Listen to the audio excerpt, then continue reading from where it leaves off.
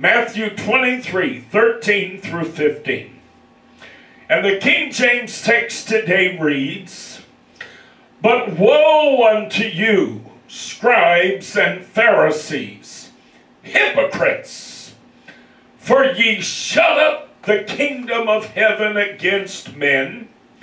For ye neither go in yourselves, neither suffer ye them that are entering to go in. Woe unto you, scribes and Pharisees, hypocrites! For ye devour widows' houses, and for a pretense make long prayer. Therefore ye shall receive the greater damnation. Woe unto you, scribes and Pharisees, hypocrites! For ye compass sea and land, to make one proselyte. And when he is made, ye make him twofold more the child of hell than yourselves." Boy, I'm telling you, if the Lord ever spoke a powerful rebuke, that is a powerful rebuke. But there's a lot more to say in this vein than we're reading today. I'm going to talk to us for a while on the topic, the perils of religious spirits. The perils of religious spirits. Will you bow your heads with me one more time? Father, once again, God, we love you and we thank you, Lord, for the opportunity to come and to receive from the word of the Lord. Master, today this is a powerful document that you have placed in our care. It is able, Lord, not only to build up, not only to create from nothing something wonderful and something glorious, but it is also able to destroy and to tear down. Master, in the name of Jesus, loose the anointing of the Holy Ghost today upon the messenger of God. Allow me to speak boldly, plainly, clearly in love for the benefit of God's people today. Let the love of God shine through all that I say. Let nothing be spoken in malice or anger or hurt. Master, today use me. Touch the ear of every hearer, for we need to hear from heaven this hour. We ask it all in none other than Jesus' wonderful name. Amen. Praise God and amen. The perils of religious spirits. The Lord rebukes the scribes and Pharisees. He labels them hypocrites. He says that they're not even interested in entering the kingdom of God. Isn't that funny that there'd be people who are in the church, there'd be people who are in religion, and they're not even interested in entering into the kingdom of God. And not only are they not interested in entering in, but they're there as well to hinder those who might have a desire to do so. You see, a lot of people, Tommy, believe that demons are these ugly little creatures that present themselves with fangs and blood dripping from their fingernails, and they're these awful, terrible things, you know, and that they run around possessing people and forcing people, making people do wicked, evil, horrible things. A lot of Pentecostals have this kind of a view of demons and the work of demons. What they don't understand is that demons, number one, folks, are real. Do not kid yourself for a moment. Do not for 1 minute think that dark powers and dark spirits in the employ of our enemy Satan, do not think for a moment that they do not exist. They do in fact exist. There is no question about this. The Word of God tells us that God created good and God created evil. Now, a lot of people, when they read that in the Word of God, it chokes them. They're like, well, no, that can't be possible. He didn't create evil. Well, yes, He did. Because the same God who created light also created dark. Sure. You can't have one extreme and not have the opposite extreme. Adam could not have been placed in the Garden of Eden with the choice to make between good and evil if evil did not exist. Hello now. Now the tree, I'm told, the tree that Adam was told to leave alone was the tree of the knowledge of good and evil. Many people want to believe that, and I've taught on this when I taught on spiritual warfare. Those of you who've been in our church now for a good while, you remember the series we did on spiritual warfare called Paranormal 101. That series has received more viewers in the years that it's been on our YouTube channel. If you go to our YouTube channel and you look at our playlists, you'll find the Paranormal 101 playlist. For 23 or 26 weeks, we covered everything identifying as paranormal and what it really is from a biblical Christian perspective and how to handle these things from a biblical Christian perspective.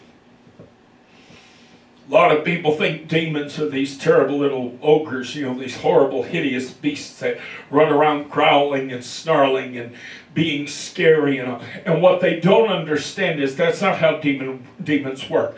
Demons work in the realms of influence. Their purpose is not so much to make you do something as to influence you to do something. Okay? They want to whisper in your ear, as it were, things that will cause you to question the Word of God or to take a path or make a decision that is contrary to the counsel of God's Word. This is why Christians must be doubly careful that in every circumstance, in every situation that we come across in this life, that we be mindful to respond to that situation in a biblical, Christian, godly manner. By doing so, we cut the devil off at the pass. And his little imps, his demons, are not going to find a door open to influence us to the negative. The Word of God said, "The thief cometh not but for to steal and to kill and to destroy." Demons operate, as does Satan himself, in the realms of destruction. They operate in the realms of thievery. What does that mean? That means they want to take something from you that you've been able to lay your hands on. If you've got the peace of God in your life, they want to steal the peace. They don't want you to have that peace. If you've got the joy of the Holy Ghost, they don't want you to have the joy of the Holy Ghost. If you've got victory over sin, over some form of addiction or something of this nature, they don't want you to have victory over sin and over addiction and all this. So they're going to do everything in their power to influence you in such a manner so as to steal that away from you, to steal your victory, to steal your joy, to steal your peace. All the things that Jesus promised us we would have as children of God. Am I telling the truth? That's what demons are there for. They are there, if possible, to bring you to a point of self-destruction. You see, a demon doesn't just pop up on the scene and vaporize you, cause you to burn up and be gone. No, no, no. Demons are looking to encourage you and motivate you and inspire you to destroy yourself. The Word of God said, "There is a way that seemeth right unto man, but the end thereof is" what? Destruction. So if the enemy can convince you to take your own path and to follow your own advice and to follow your own thinking and your own logic, he knows that the end of that journey is going to be destruction. Nothing good is going to come out of that. Well, I've got news for you folks. Demons operate as much, if not more, in the church than they do out of the church. Who are you going to steal from if not the people of God who have things that you don't want them to have? You don't want them to have the things that God has promised. You don't want them to have blessing. You don't want them to have healing. You don't want them to have the baptism of the Holy Ghost. You don't want them to have victory over sin. You don't want them to have the joy of the Lord. You don't want them to have the peace of God that passeth all understanding. Well, you're not going to go out in the world and steal from people, because you already got them people. Those people are already on the path to destruction. Why in the world be bothered with them? No, demons aren't interested in the world. The world's in their pocket. They're interested in the people of God. And as people of God, we must be aware, we must be careful, we must be mindful. Now, I want to insert here real quick. I'm not going to be like a lot of these preachers, and I'm not trying to be mean today, but y'all, anybody who knows me knows the only way I know how to talk is plain. A lot of your African Christians coming out of the African continent, they have some convoluted and blown up crazy teaching, folks. I'm going to tell you right now. I've had some debates and conversations with some believers who came from Africa, and the stuff they're taught down there, the teaching is terrible. It is so off base. I do not want you to think that as a child of God, you need to be fearful of a demon behind every tree, okay? That's not what I'm saying. But you see, demons can only come into your life, they can only begin to exercise influence in your life when you offer them an invitation. You see, a demon cannot just move in. That's not how it works. Just like the Holy Ghost, the Spirit of God. The Spirit of God doesn't just come in uninvited either. Amen. Jesus said, behold, I stand at the door and knock. If any man will answer and do what? And will let him in. Said, if you'll let me in, I'll come in and I'll dine with you. Isn't that what he said? I'll sup with you. But it requires an invitation. It requires an open heart. It requires an open door. And many believers will do things that they oftentimes don't even realize leaves the door ajar. It's like leaving a door at your house unattended. You open the door a little bit, then you get distracted and say, oh, I meant to get this, or I meant to get, and you go back to get it. Well, while you do so, your door is left wide open. And the enemy sees that open door and says, aha, now I have an opportunity to come in. So, as children of God, we don't need to be worried about a demon behind every tree. But what we do need to be concerned with is living our lives in such a way that we do not ever open a door to demonic influence. When you give yourself permission to be vengeful or to be angry, you're opening a door to a demon. Say, well, how does that work, Pastor? I'll tell you how it works. When you give yourself permission to embrace something that God says you ought not to embrace, then you are no longer believing the Word of God, and you're trusting in your own logic, your own thinking. What is the end of a way that seemeth right unto man? Destruction. So you've got to be careful. A lot of people give themselves permission to live in a state of bitterness. They give themselves permission to live in a state of pain or hurt. Say, pain? You mean the enemy can use pain as an entrance? Well, oh, yes, he can.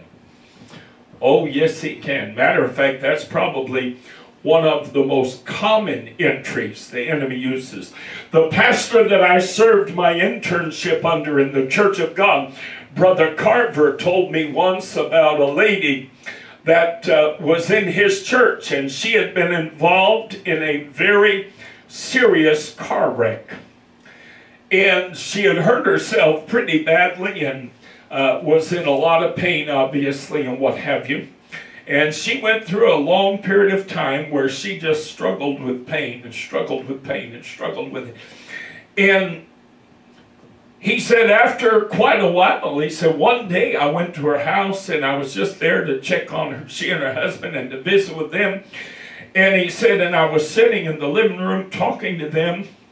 He said, all of a sudden her countenance changed. Her entire countenance changed. Said her face, the expression on her face changed. Said she became very angry and very bitter and very mean.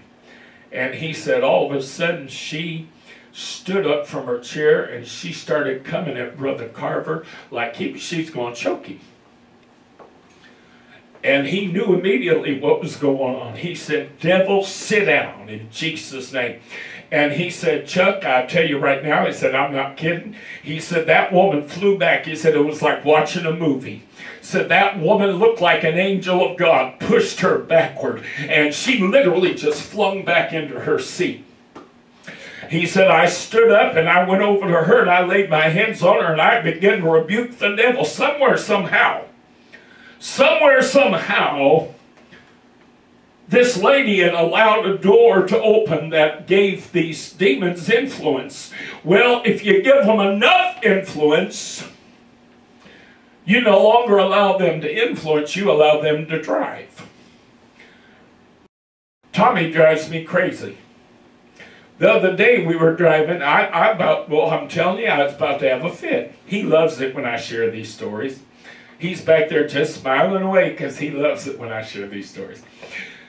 I don't know what happened to him the other day. I said, what did you do? Take some kind of pill or something that's got you just paranoid and crazy or what? I'm driving and he is just screeching and hollering every little thing. Oh, watch out for this. And he just is a nervous wreck. And I said, what in the world is going on with you? You are driving me insane. It was crazy. He can be a little bit backseat driverish, but this day he was just super backstreet driverish, you know. Well, sometimes the enemy, when the enemy is backseat driving and he's trying to influence you, watch out for this, look at that, you know, and he's trying to influence you. If you're not careful, you'll give him the wheel. You say, you know what, you're driving me crazy. Why don't you just drive? Now we have what is commonly referred to as possession. And now that spirit, listen to me now, children. This is more teaching than preaching again, I guess. A demon never possesses you. You possess a demon. When a person has a demon, the demon is not in possession of you. You are in possession of a demon. Do you follow what I'm telling you? That demon never owns you. That demon has no right to you. That demon, no matter whether you're a believer or not a believer, that demon is a trespasser. Okay? It's like having a big old dog roaming around the neighborhood and you open the door to your house. All of a sudden that dog comes wandering in and sits down on the rug in your living room, starts watching your TV. Just because he comes in and makes himself at home doesn't mean he belongs here. Do you follow what I'm telling you? Same thing is true of demons. When we allow them to influence us enough, and many times we get comfortable with that spirit. This is one reason why preachers, and I see the mistake made constantly. I see preachers making this mistake. First of all, you got preachers don't believe in demons, don't believe in demon possession, don't believe in deliverance. Then you got the others who think that just because they shout and scream the name of Jesus at a demon, that it's going to leave, bless God, and oh, I've cured the ills of the world. No, you have not. Because if the person that you cast the demon out of does not shut the door behind them and nail it shut, they'll be back. And they're going to come back worse. So this is why I've had preachers and people in our church who are accustomed to the old-fashioned way of doing business, and they come to Pastor Charles, and they don't understand why Brother Charles just don't cast that demon out of that person. I've discerned there's a demon there. Why don't you just cast it out of that person? Well, it's easy, because that person's not ready to be delivered from that demon.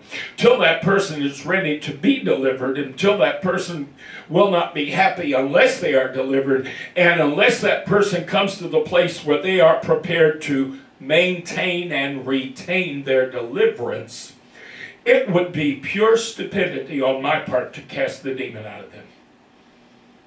All I'm going to do is cause them to leave this place, and God only knows, it can be days later. I've seen it happen with situations.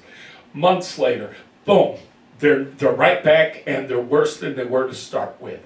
You've got to be very careful. This is why the Apostle Paul, when he and Silas were preaching, and you remember the Bible tells us there was a woman, a witch, who was following them and saying, oh, these men are telling the truth. These men are preaching the truth.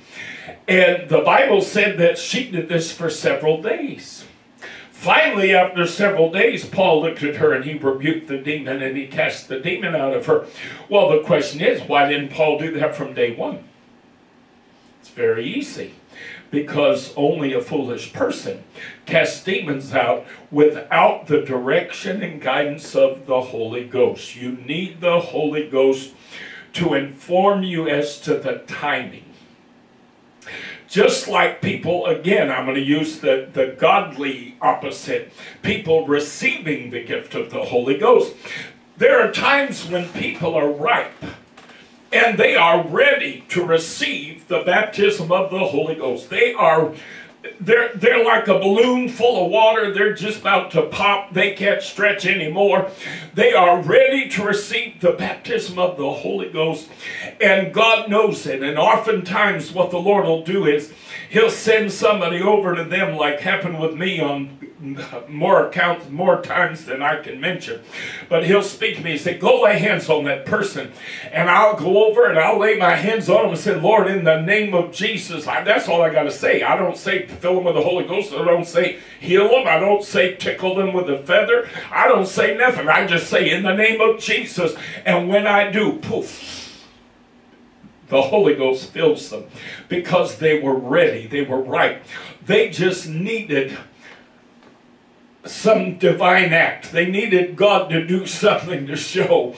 And many times people will ask the Lord, oh Lord, I want the Holy Ghost so bad. I want the Holy Ghost. Just ask that preacher, Lord, tell that preacher to come lay hands on me. I've heard of people doing this.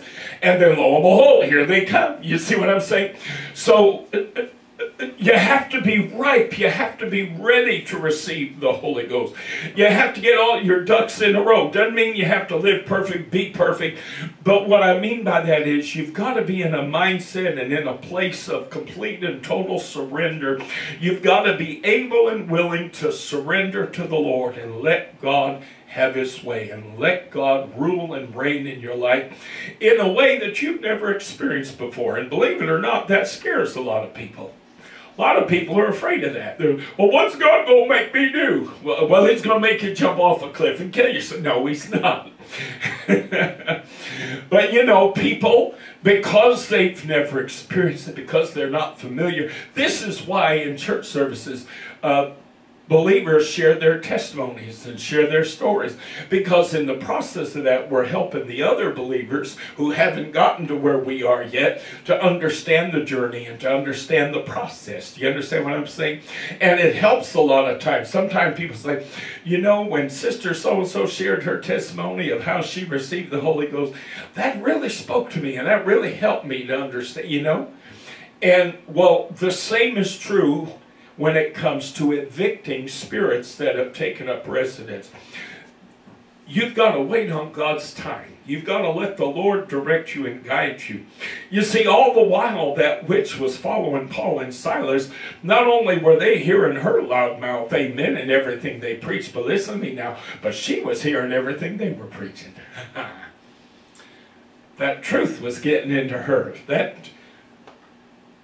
that news of the gospel was getting into her, and slowly but surely things must have been happening in her thinking, and things must have been happening in her spirit, and things began to shift, so that all of a sudden now, after several days, she was ready to be delivered from the spirit that had occupied her life for all that time.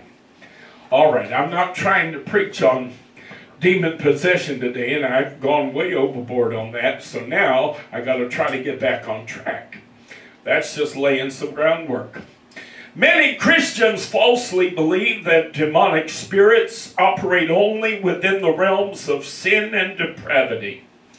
They assume that all things wicked are inspired by evil influences, and spiritual forces have no access to those who embrace faith in God, or more specifically, those who embrace and who have obeyed the gospel of Jesus Christ.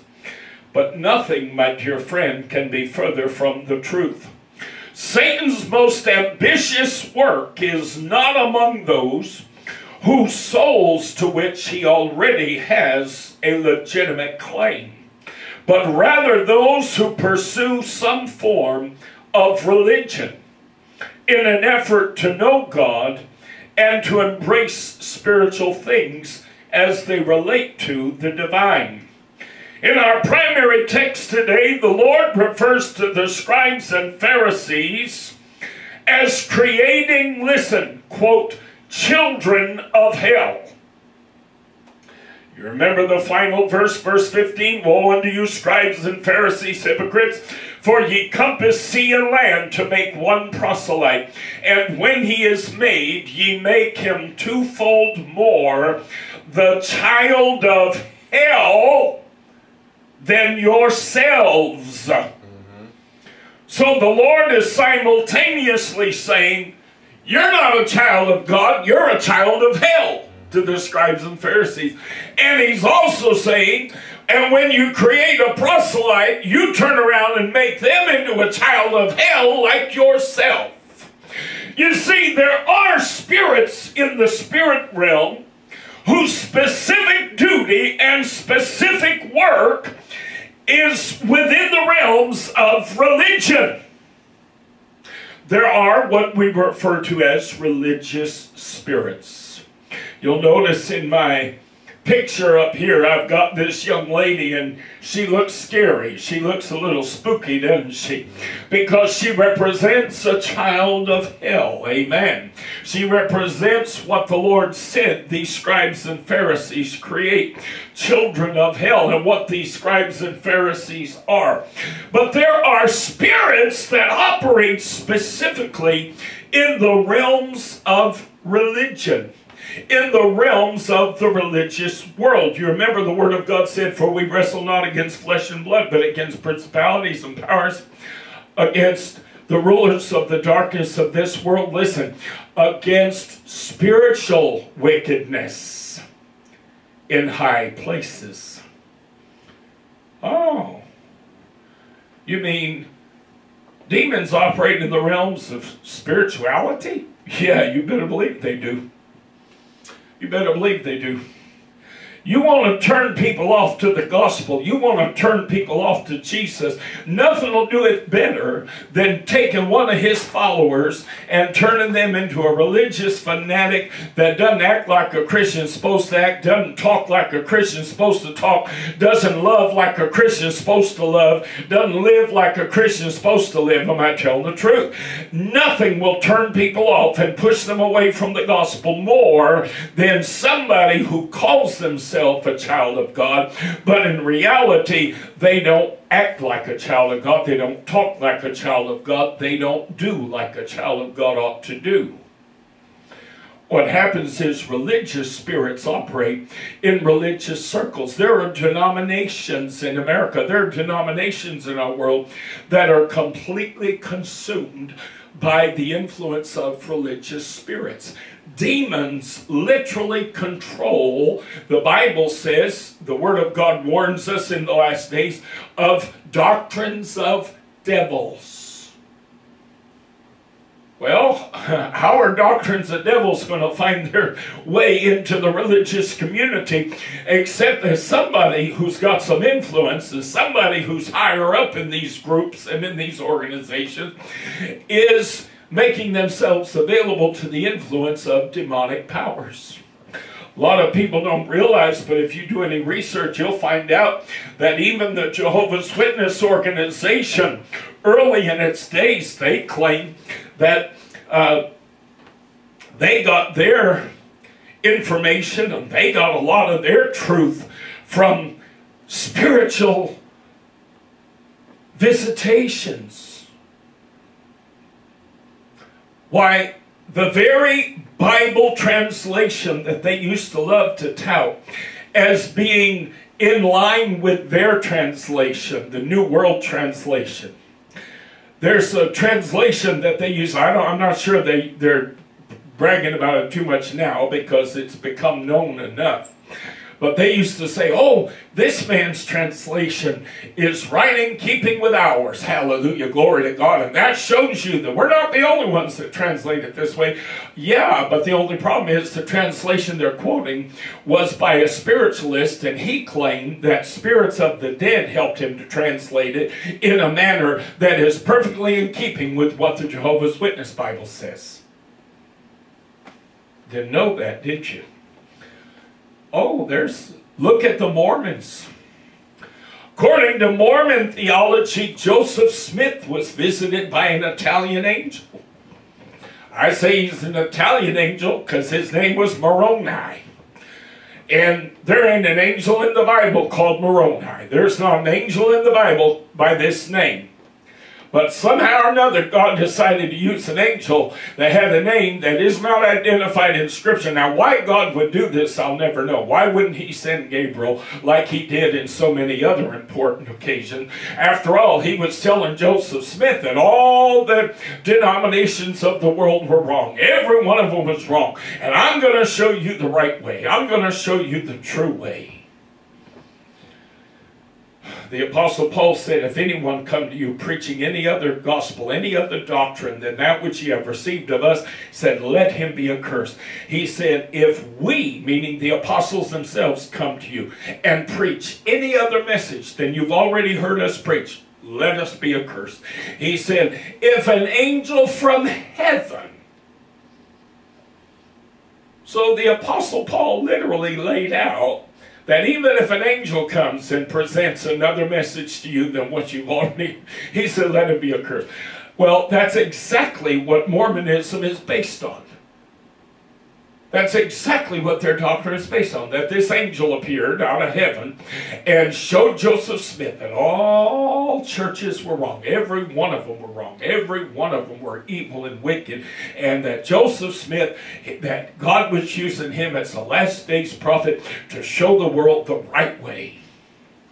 Well, folks, you better be careful because demons operate in the realms of religion. In Psalm chapter 51 and verse 10, the writer has penned these words, create in me a clean heart, O God, and renew a right spirit within me. You see, we've got to be mindful. We've got to keep ourselves in tune with the Lord. And we have to go to God once in a while and say, Lord, help me clean house. If I've given the enemy any open door, if I've given the enemy any thought that I'm willing to compromise, or I'm willing to be self-willed, or I'm willing to disbelieve the Word of God, then Lord, help me to eject that devil now so I can get my spirit back on the right track. Amen. Amen. In James chapter 1, 19 through 27, the Word of God said, wherefore, my beloved brethren, let every man be swift to hear, slow to speak, slow to wrath. For the wrath of man worketh not the righteousness of God. Wherefore, lay apart all filthiness and superfluity of naughtiness, and receive with meekness the engrafted word, which is able to save your souls. But be ye doers of the word, and not hearers only, deceiving your own selves. For if any For if any be a hearer of the word and not a doer, he is like a man beholding his natural face in a glass or in a mirror. For he beholdeth himself and goeth his way, and straightway forgetteth what manner of man he was. But whoso looketh into the perfect law of liberty, and continueth therein, he being not a forgetful hearer, but a doer of the work, this man shall be blessed in his deed. If any man among you seem to be religious, and bridleth not his tongue, but deceiveth his own heart, this man's religion is vain. Pure religion and undefiled before God and the Father is this, to visit the fatherless and widows in their affliction, and to keep himself unspotted from the world. Speaking plainly and clearly, making this as simple as I can make it for you today. If it quacks like a duck, and it walks like a duck, and it looks like a duck, it's a duck. If it doesn't, it's not. It's that simple.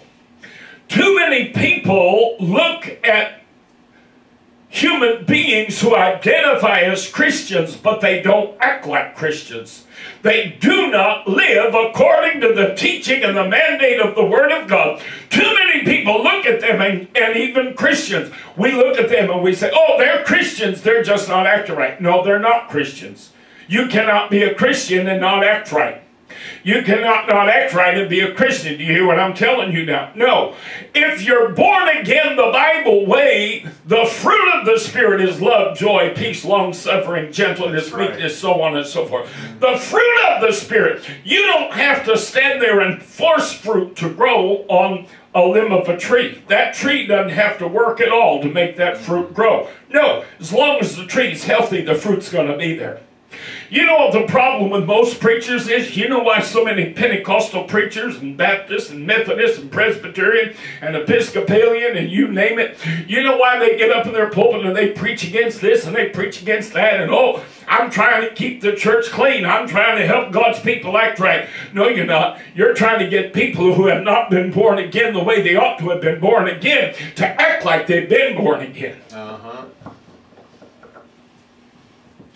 If your church was full of born-again people, if your church had people who didn't just speak in tongues, but people who genuinely had the gift of the Holy Ghost, I got news for you, honey. You wouldn't have any of them issues in your church. Too many preachers try to preach holiness into their congregations because it isn't there naturally. It isn't there as the byproduct of their love for God. It isn't there as a byproduct of their Christian service. It isn't there as the byproduct of a healthy, engrafted life in Christ. If you've been grafted into the tree, sweetheart, the nutrients are coming through. You're going to grow. You're going to bear fruit.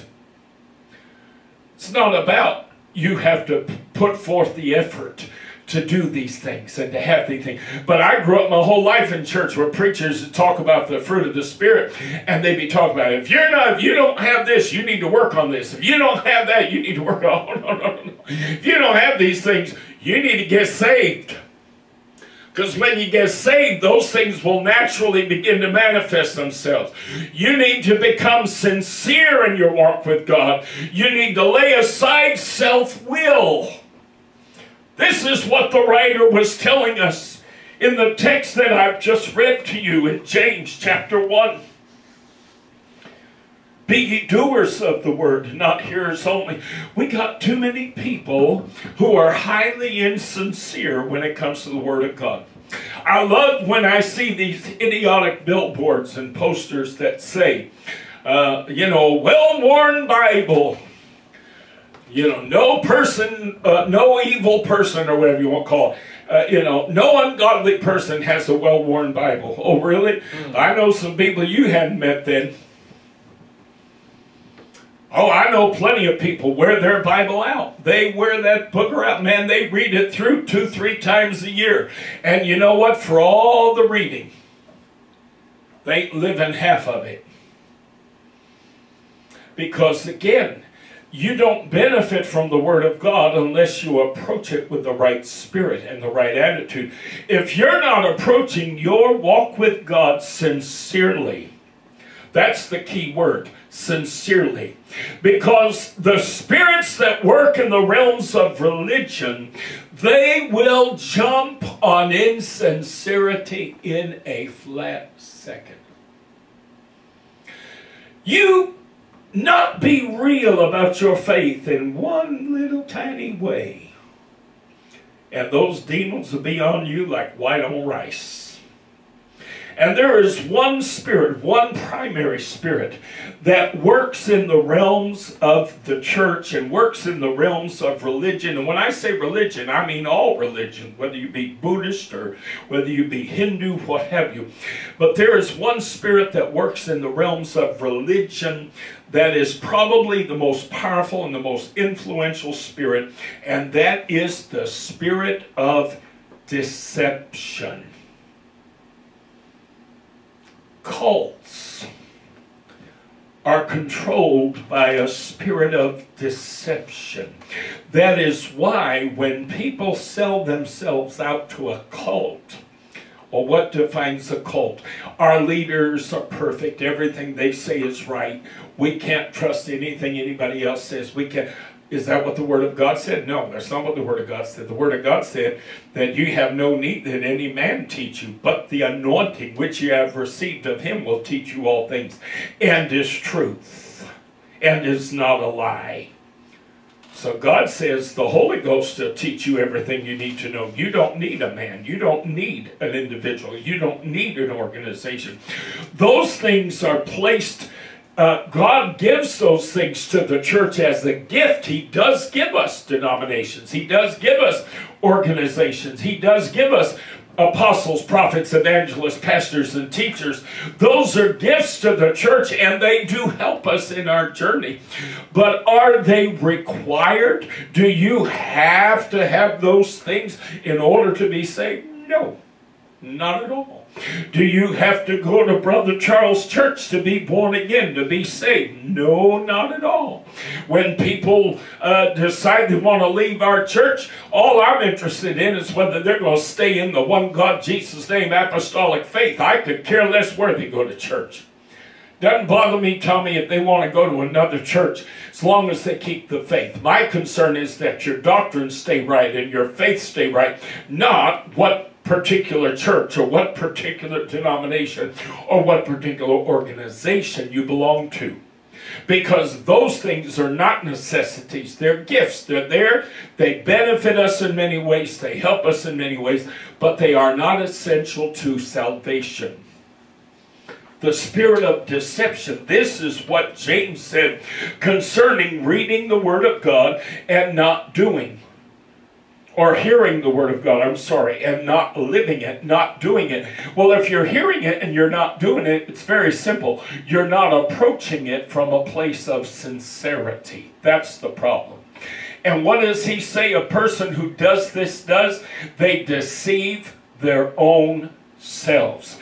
You literally open the door to a spirit of deception. Let me tell you something. When a spirit of deception has wrapped some blinders on your eyes so that all you can see is the deception. All you can see is what they've convinced you is what you're supposed to see, and you refuse to see anything else, you're under the influence of a powerful demon.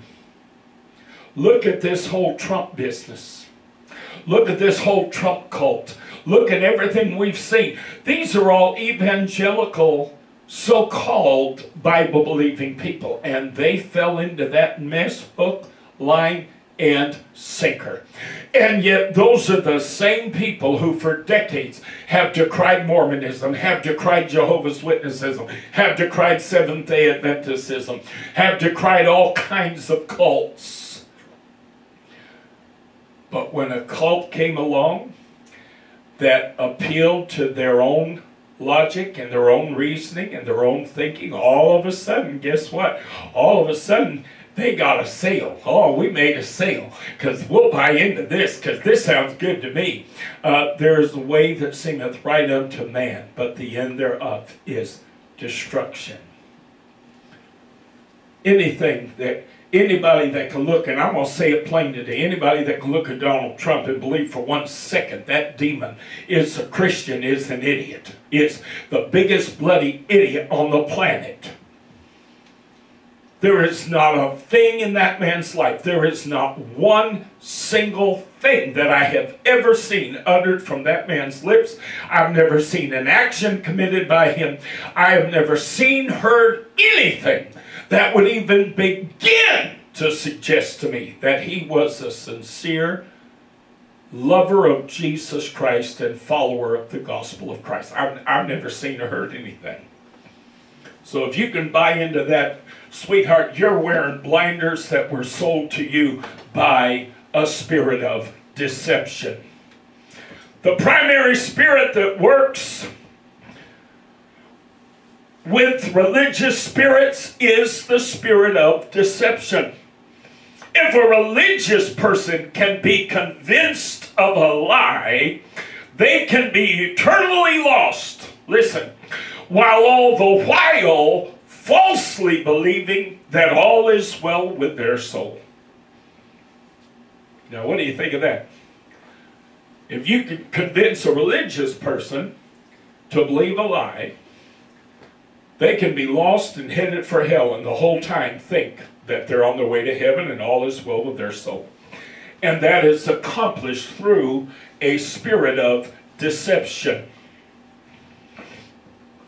Deception is powerful, but it must be embraced.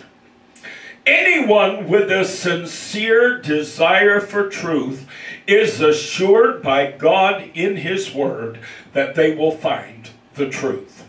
Hebrews 11:6, but without faith it is impossible to please Him. For he that cometh to God must believe that He is, and that He is a rewarder of them that diligently seek Him.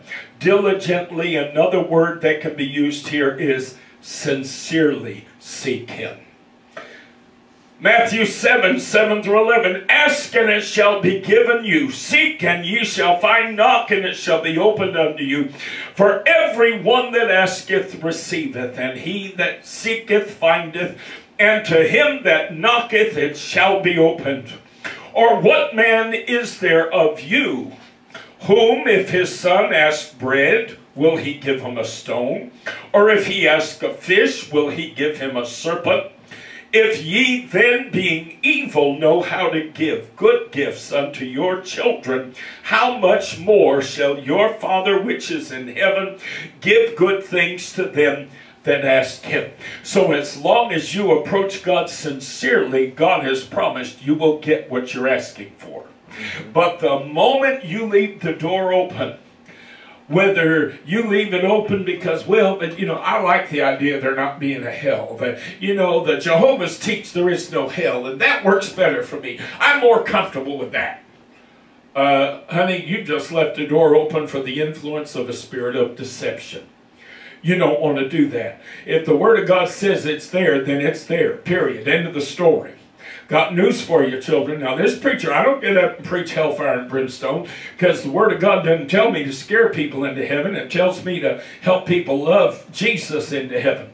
So I don't get up and preach, quote-unquote, hellfire and brimstone all the time.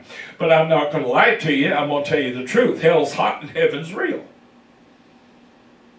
I'm not going to stand there and tell you there is no hell. I've researched it. I've studied it. I know every definition from the Greek and Hebrew from the term hell and blah, blah, blah, and all the arguments that Jehovah's use.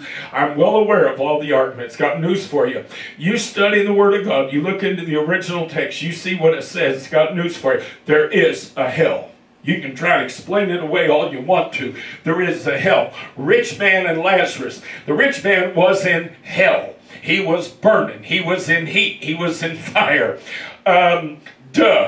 Don't give me this foolishness of, well, but you know, Jesus was just using that as like a little parable, as a little, well, isn't that funny that in his little parable, he spoke of a place that you claim doesn't exist. And he was there for the reasons that I understand people go there. Listen, Matthew chapter 23, verses 1 through 4. Then spake Jesus to the multitude and to his disciples, saying, the scribes and the Pharisees sit in Moses' seat. All therefore whatsoever they bid you, observe. That observe and do. But do not ye after their works. For they say, and they do not. For they bind heavy burdens and grievous to be borne, and lay them on men's shoulders, but they themselves will not move them with one of their fingers. Yes, demons operate within the realms of religion. He said, the scribes and Pharisees, their job is to represent the law of Moses. He said, therefore, when they're teaching you about the law of Moses, and they're telling you what the law of Moses says you ought to do, he said, do that. He said, but whatever you do, don't follow after the way they act. Because while they're all the while teaching you what you're supposed to do, they're doing completely the opposite. He said, so do what they say, not what they do. Do you follow? In Titus chapter 1, verses 7 through 11, talking about the requirements of a pastor, the Word of God said, for a bishop must be blameless as the steward of God, not self-willed, not soon angry, not given to wine, no striker, not given to filthy lucre, but a lover of hospitality, a lover of good men, sober, just, holy, temperate, holding fast the faithful word as he hath been taught, that he may be able by sound doctrine both to exhort and to convince the gainsayers. Now listen to what Titus says. For there are many unruly and vain talkers and deceivers, especially they of the circumcision, or those within the Jewish community, whose mouths must be stopped, who subvert whole houses, teaching things which they ought not, for filthy lucre's sake. They're charlatans. They teach what people want to hear for money. They're in it for the money. And it's easier to preach what people want to. I could have this building filled up today were it not for the virus going around. We could have this church filled up in a flat minute if I would ever just stop preaching the one God, Jesus' name, apostolic message, and being true to that message, and preaching Acts 2:38 salvation, and preaching that God expects his people to act right and live right, because after all, our primary responsibility is to be a light in a dark world. We're supposed to be leading people to Jesus, and we're not supposed to lead them simply by telling them how to get there. We're supposed to lead them by showing them how to get there. Hello now. Mm-hmm. We've had people leave this church over the years over and over and over again because I stand up and I refuse to compromise. I refuse to let down my guard and to go with the flow. Am I telling the truth today? Yes. Revelation 2:9, the Lord says, I know thy works and tribulation and poverty, but thou art rich, he says in parentheses. And I know the blasphemy of them which say they are Jews, but are not. Listen to this last phrase. But are the synagogue of Satan. You think demons don't work in the realms of religion?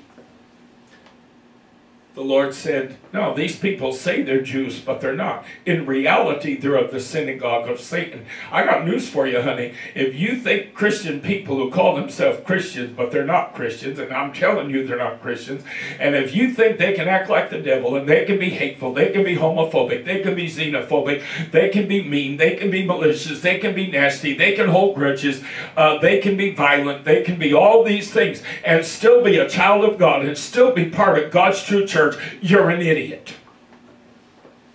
That's right. They cannot. They are not children of God. Just like the Lord's in here. They say they're Jews, but they're not. They're of the synagogue of Satan. What did the Lord say? He said, you shall know them by their fruit. He didn't say, if their fruit's bad, well, no, they're good people. They just have bad ways. No, that is one of the deceptions and one of the lies that Satan has been able to successfully inject into Christianity. And there are many people in the Christian world today who believe that foolishness. Somebody doesn't act like a Christian is supposed to act. Oh, but they're a Christian. No, they're not. No, they're not. Revelation 3:9, trying to hurry. Behold, I will make them of the synagogue of Satan, which say they are Jews and are not, but do lie. Behold, I will make them to come and worship before thy feet, and to know that I have loved thee. So again, the Lord draws the parallel. He said, no. There are people who claim one thing, but they're living something different. He said, well, I got news for you. What they're living identifies who they really are, not what they're claiming. Revelation 2 verse 2, I know thy works and thy labor and thy patience, and how thou canst not bear them which are evil, and thou hast tried them which say they are apostles and are not, and hast found them liars. I'm going to tell you something. I can't stand preachers running around calling themselves apostles. I've talked about this in the past, and I'm not going to go on about it today. But I despise preachers calling themselves apostles. I believe you can do an apostolic work, meaning I believe you can do a work that is akin to being an apostle. You know, it's just slightly under being an apostle. But honey, the Word of God tells me that the city of heaven is going to have 12 foundations, and on the 12 foundations are the names of the 12 apostles. So you tell me how there can be more apostles, how there can be apostles in the modern age. Wait a minute, no, how is that possible? If there are 12 foundations, there are 12 names. The Bible said that the Church of Jesus Christ is built upon the foundation of the apostles and prophets. If there can be an apostle in the world today, that would put them in the same standing as the Apostle Paul. That would put them in the same identical standing as the Apostle Matthew. Or that would put him in the same standing as the Apostle John, which means that everything he writes and says and does should be able to be canonized in Scripture. In effect. You follow what I'm saying? No, they are not apostles. You got to be very careful about falling for people who run around calling themselves apostles, and they are not. At the heart of a religious spirit is the spirit of deceit, or the spirit of deception. Unwillingness by insincere believers to hear and embrace sound doctrine and godly practice results in their inviting a spirit of deception to take hold in their lives. When a Christian justifies themselves in their prejudice, in their malice, their hatred, their jealousy, their covetousness, whatever the case might be, this results in a spirit of deception, convincing them that they are yet in line with God, in spite of their unwillingness to embrace the truth of God in these areas. When they embrace this deception, they then become prey to a religious spirit, which suggests that their soul is in good standing and their conduct is consistent with Christian living, motivating them to act as destructively as possible, pushing people away from the truth rather than drawing them to it, as is supposed to be the case. 2 Peter 2, 1 through 3, but there were false prophets also among the people, even as there shall be false teachers among you, who privily shall bring in damnable heresies, even denying the Lord that bought them, and bring upon themselves swift destruction. And many shall follow their pernicious ways, by reason of whom the way of truth shall be evil spoken of. And through covetousness shall they with feigned words make merchandise of you, whose judgment now of a long time lingereth not, and their damnation slumbereth not.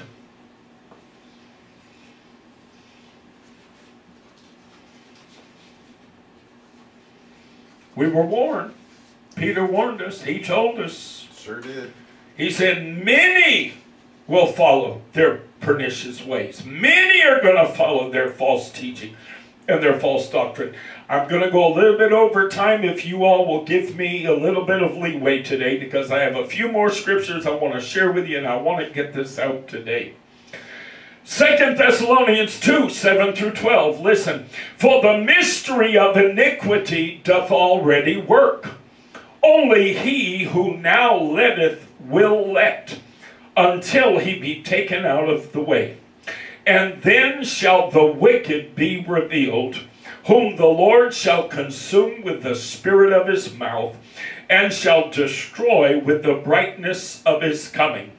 Even him whose coming is after the working of Satan, with all power and signs and lying wonders, and with all deceivableness of unrighteousness in them that perish. Listen, because they received not the love of the truth, that they might be saved. And for this cause God shall send them strong delusion, that they should believe a lie, that they all might be damned who believed not the truth, but had pleasure in unrighteousness. Had pleasure. I know people that call themselves Christians who are as hateful as anybody can be, who are as homophobic and mean-spirited and malicious and nasty as any human being can be. And they take pleasure in being that way. They see no conflict. They see nothing wrong with having a bad spirit, having a bad attitude, being hateful, being malicious, being violent even oftentimes. They see no conflict, Tommy, in being that way and claiming to be a child of God. Do you follow what I'm telling you today? Oh, there are perils to religious spirits. There are dangers when you start playing footsies with religious spirits. Religious spirits operate first and foremost in the realms of deception. They love to make you believe something that is not so.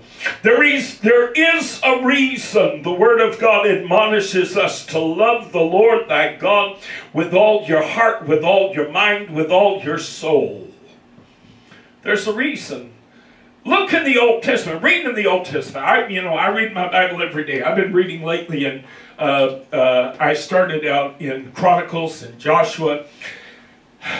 And man, I'm going to tell you, the Lord over and over and over and over and over and over and over and over and over and over and over and over and over and over and over and over again, He kept saying to the children of Israel that they were to love the Lord their God with everything they had. And as I'm reading it, I thought to myself, Lord, you sure did make that point a lot. You sure did drive that point home. But you know, I'm preaching on the perils of religious spirits, and I'm trying to help people understand that when you approach God insincerely, you're in a dangerous place. If you approach the Christian faith insincerely, if you're sincerely not willing to try, now I'm not saying you're going to be perfect, I'm not saying you're going to be able to walk on water, but if you're not sincerely going to try to live according to what the Word of God teaches us to live and to do what the Word of God teaches us to do, then you might as well just not even bother, because insincerity only invites deception. Do you follow what I'm trying to tell you today? There's a reason the Word of God says, seek ye first the kingdom of God and His righteousness, meaning what? And doing things right, which is His way. Why? Why does that have to be at the highest priority in our life? Because that is the only thing that keeps these spirits at bay. The only thing that will keep demonic spirits from finding an open door in your life is when you approach God sincerely. When you come to your faith sincerely. When you're not playing games with God. Honey, if you're going to play games with... We've had people come to church, get up and testify. And boy, I mean, they put on quite the show during the testimony service. And then after church, we're giving them a ride home. Remember, Booby? We're giving them a ride home in the car, and hearing that person talk, they sound, God forgive me, they sound as hood and as trash and as garbage as any hoodwink thing I've ever heard in my life. Am I telling the truth? You know what I'm talking about? Some of you out there watching, you know what I'm talking about. You know what I'm talking about. You know people like that. Oh, in church they put on a good show, and then the minute they go, well, I tell you what, she thought she was going to talk to me that way. I just tore off my wig, and I mean, I got my shoes off my feet, and I was ready to go, honey. Oh, yeah, okay. I see.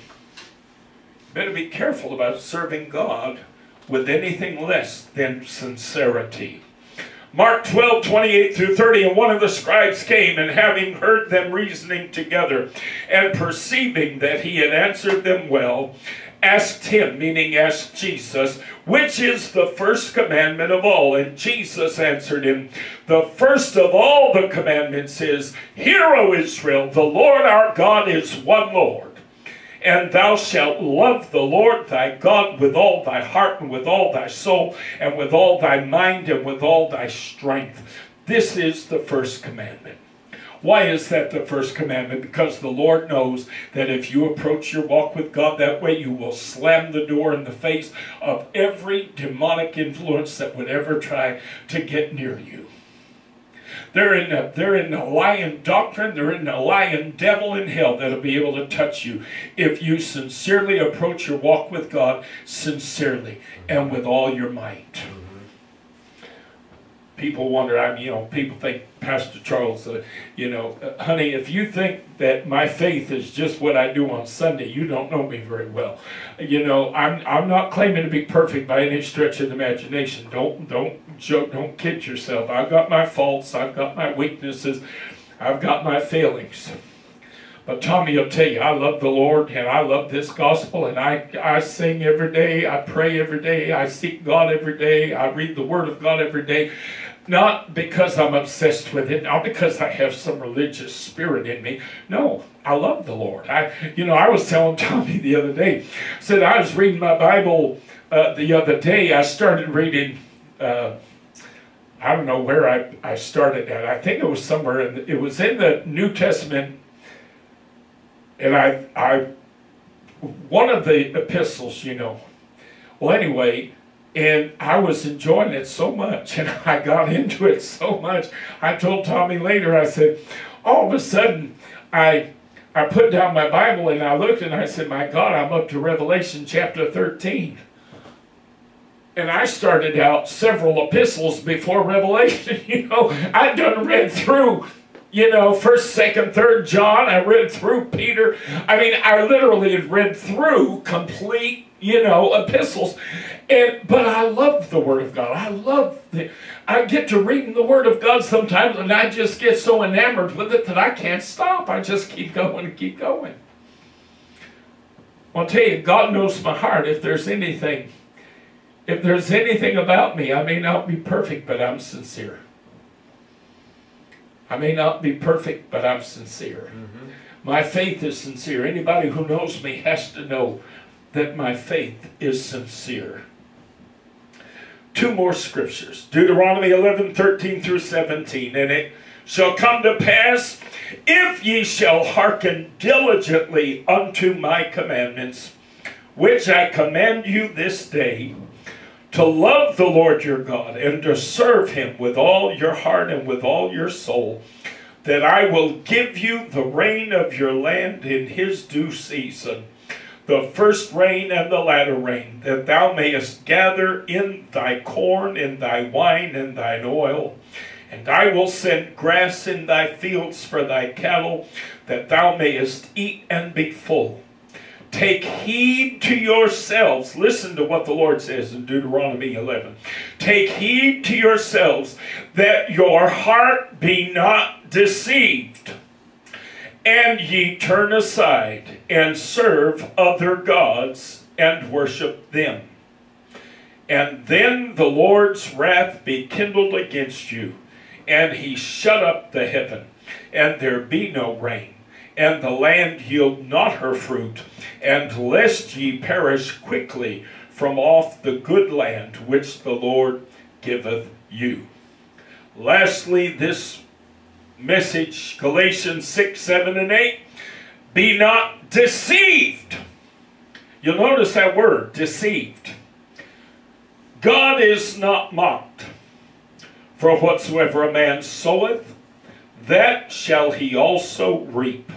For he that soweth to his flesh shall of the flesh reap corruption. But he that soweth to the Spirit shall of the Spirit reap life everlasting. This message I've titled today, The Perils of Religious Spirits. But in reality, the foundation of the message today is this. Folks, serve the Lord sincerely.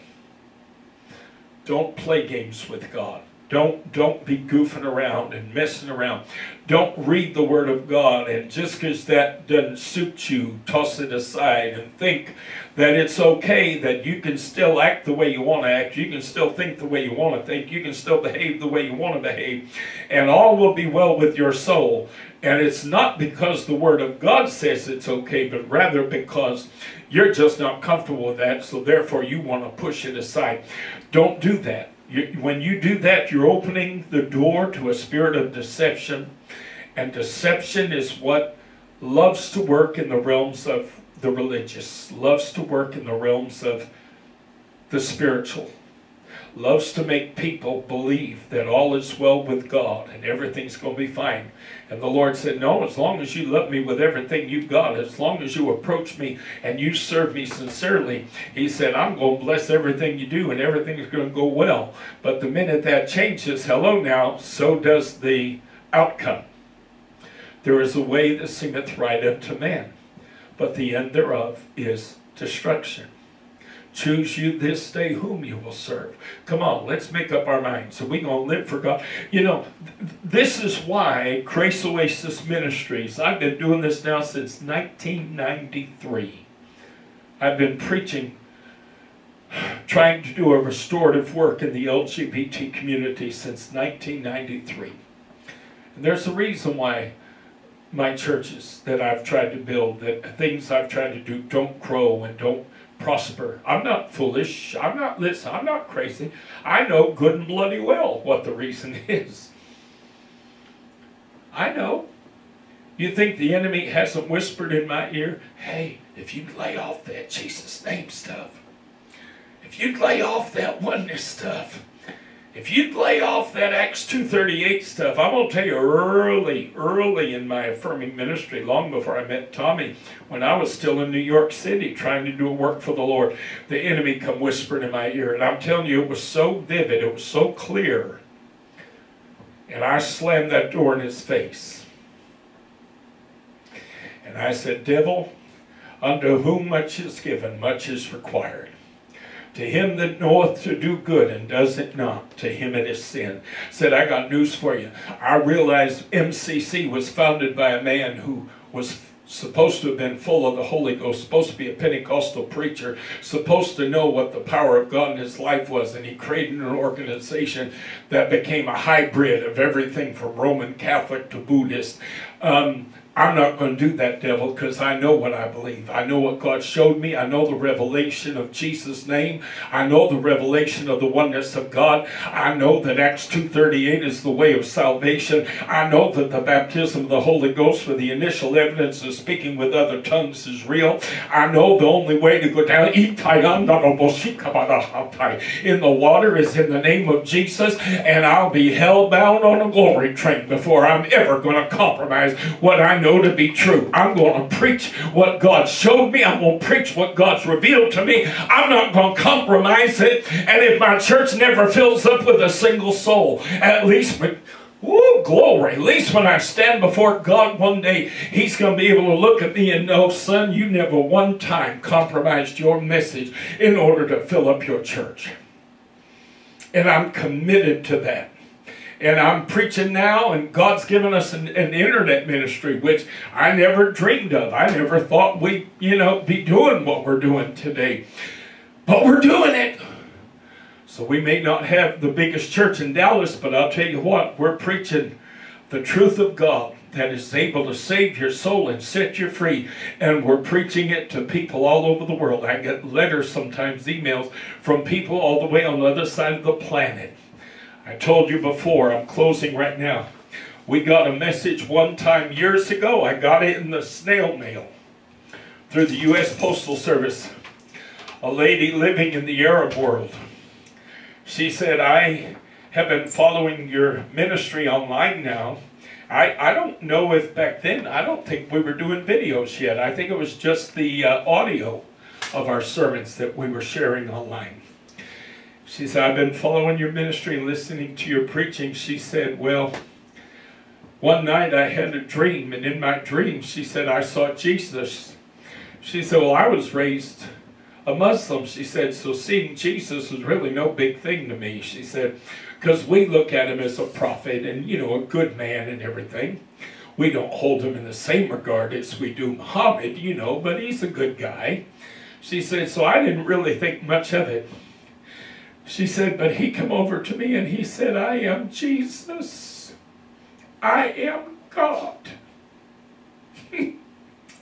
She said, well, I just wanted to write and tell you that you've been instrumental in helping me to find this doctrine and find this truth. She said, I'm living now, and I can't remember the country. It was up in the Nordic region, like Sweden or something like that, or Norway or something. Said, I'm living now in one of these countries. She said, I'm part of a church up here that preaches this gospel.